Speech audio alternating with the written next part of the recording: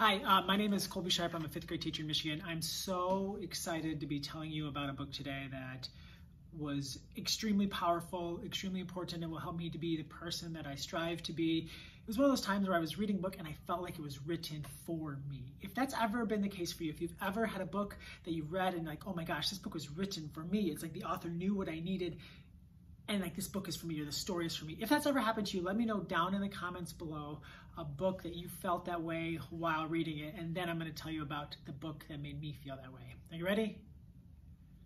Let's go.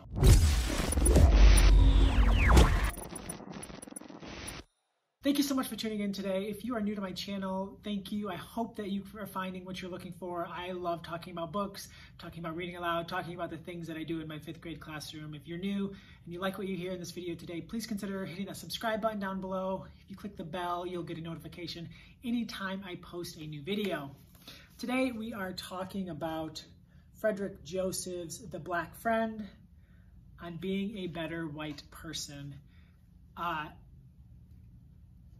This book is just so powerful and it's amazing, and it just felt like Frederick was talking to me the entire time and asking me to be a better white person and giving me real ways that I can do that. It is the story, it's a lot of the story of his life as growing up a black boy and then a black man in this country of the United States. And he does this amazing thing where he weaves all of these lessons through the stories of his life. And it's just so fascinating. I don't know how he did it, but he you hear all these stories of him as a kid and growing up. And then like throughout the chapters, he weaves in these conversations with people, like these really amazing humans, including like Angie Thomas from The Hate U Give. He talks to her in this book. Jamel Hill, we know her originally from ESPN till she just wasn't gonna like live under the ESPN umbrella of not being able to be a person that cares about the world. So she left and now she's doing amazing work in other places. But wow, Frederick, wow. I guess I don't really know how to talk about this book. So I felt like for 200 plus pages, Frederick was talking to me. So I guess that we'll spend a little bit of time talking to Frederick. Frederick, thank you for writing this book. Thank you for helping me to be a better white person. I feel that I could do better. I feel like I am trying, but I don't know. Just like I made a lot of the mistakes that you talk about in this book. I've done a lot of the things that white people have done probably forever that are not okay, and I appreciate you helping me to see how I can be better. I appreciate you writing a book that allows people like me and our students to see the issues that are facing black people in this country and in this world, and to see how we can be an accomplice instead of an ally. The way that you ended this book, I mean, I just finished it right before I started talking, and that last chapter was heavy, man. Wow.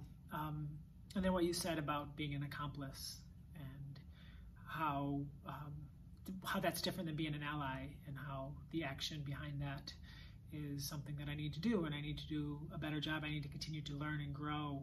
And just thank you for pointing me in the right direction, Frederick. This book is really going to do some things that are going to help the world be better. I know that you talked in this book about how you were worried that, like, what's the point? Or people have told you, what's the point? Why haven't I write this book? And I get that. I don't get that, but I can, I guess, kind of see that being a white person. I know that we haven't been very good listeners as a whole, and we haven't done the work that needs to be done, and we put ourselves in this awful situation with our actions. And it's a really good book, Frederick. You had me laughing, you had me crying, you had me thinking when you talked about, I think it was very beginning of the book, about how like people say you don't like white people. I can't remember what it was, but you're saying you've been to John Mayer concerts and hockey games, and how those are some of the whitest things. And you talk about 98 Degrees, the band, but just the stories that you shared and the life that you've lived, man, I appreciate you being willing to share those things. That last story that you told about the situation in the mall and the choices you made, and that man who stepped in. Thank you for this book. Thank you, Frederick. I appreciate it. If there's anything that I can do to help get this book into the hands of other people, I will do it. Let me know if you ever need anything. You've given me far more than I could ever give you. Now, talking to anyone that is still watching this video, you're going to want to read this book. This might even be like the book that you're looking for. Maybe these are some conversations that aren't happening in your community. Maybe these are some things that change that you'd like to see. Maybe people don't know how to make that change. And there's been a lot of books floating around all summer that are amazing and wonderful. And this might be a really good one to start with. Like, this might be a really good one to read with some other white people.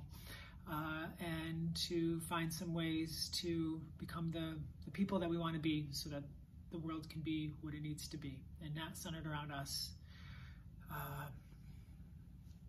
Yeah, I'm not usually at a loss for words in these book talks, but probably should have waited more than like 3 minutes after finishing this last chapter before hitting record. But you need to read this book. It is The Black Friend on Being a Better White Person by Frederick Joseph. Read it. You won't regret it.